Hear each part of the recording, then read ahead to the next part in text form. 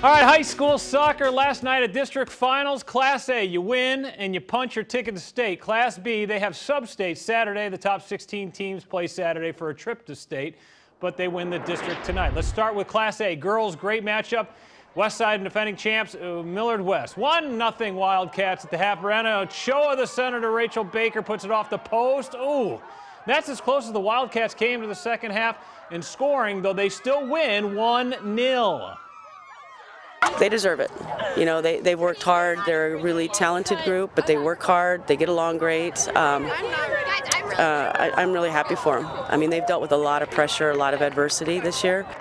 And they're going back to state. How about